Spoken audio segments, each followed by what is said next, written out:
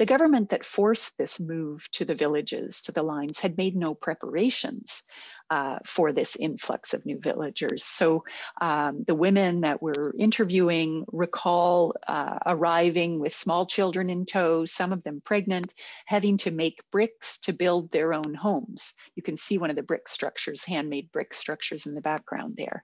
Walking a very long distance to the nearest water source because they'd been moved away from the rivers as well. Long days of working in an inhospitable space. And Mama Ila, who's pictured here on my left, she's talking in the image. Mama Ila Mkawana remembers the particular trauma of losing a baby while doing all this work in the village and not being able to mark its grave. In the countryside, the family would have buried the child or buried any loved one under a tree. Here in the village, they had to bury the child in a graveyard.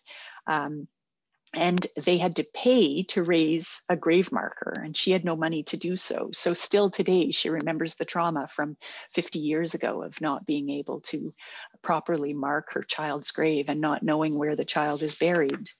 A more general trauma came when their beloved chief, Gagesha, was imprisoned. He resisted the removals from the countryside, arguing that the homeland government at least had to make preparations, basic arrangements in the village space, build a reservoir, prepare people, prepare homes for people before they were uprooted from their farms.